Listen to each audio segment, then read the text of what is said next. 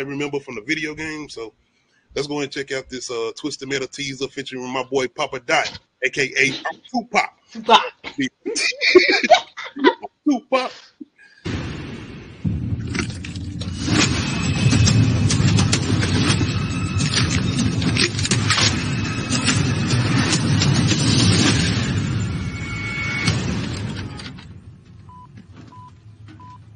Ladies and gentlemen, start your engines.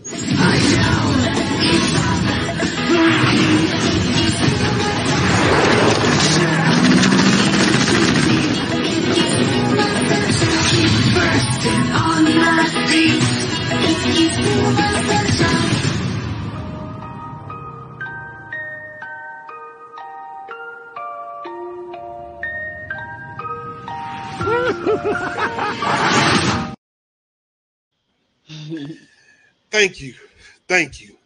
Let's stick, because if you don't know Sweet Tooth ain't like no little small Negro. This ain't it. This ain't Pennywise. He's a buff Negro. He's big as far as Sweet Tooth. And as far as I know, the guy that's playing Sweet Tooth is a wrestler, but he's going to be voiced by somebody different, which works for me because Sweet Tooth has got this voice like a clown. He's hilarious. He's the Joker, basically a Twisted Metal, but he ain't Joker. This nigga will whoop your ass. He's beat. Now, that's one thing we never had, like physical fighting as far as the game. It was always about the cars and shooting or whatever. And I know some of y'all might be like, ain't this Death Race, with Tyrese and Jason Statham? Don't do that. Well, no, the hell it's not. No, I've seen that. No. Didn't they make a sequel? Yeah, they made a couple sequels to that. Oh, God. Straight to DVD, and I think on demand.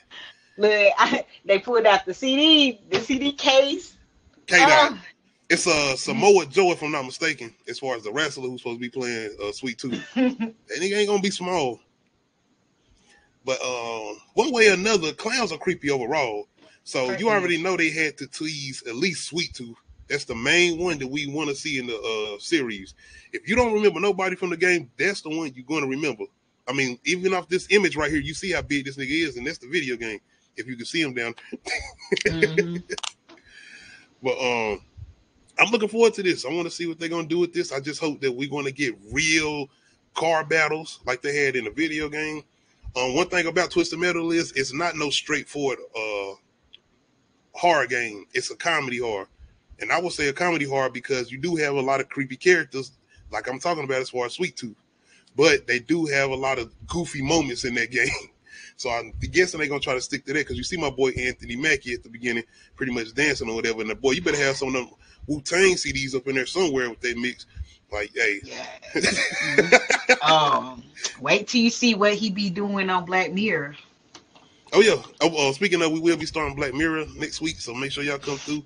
That will be replacing our Bel Air hour. Damn, that means I'm going to have to go back and watch these fucked up ass. Oh, yeah. When you start like watching I said, I'm being it, you're going to be like, when you start watching it, you're going to be like, what the fuck is going on? That's how you just feel the whole time, and then you just feel, oh my God. I like that though, because especially when you said the anthology thing, I love anthology stories, especially with sci-fi horror. The memory episode is the one that I'm just like, the psychology of that episode, I can write a paper on it. I literally could write a paper on it. Okay. I'm ready. I'm definitely ready to watch this movie. It's just a lot about it. But see, the way you feel about Black Mirror is the same way I probably feel about The Wire. Well, The Wire not an anthology series, but they mix up different characters each season.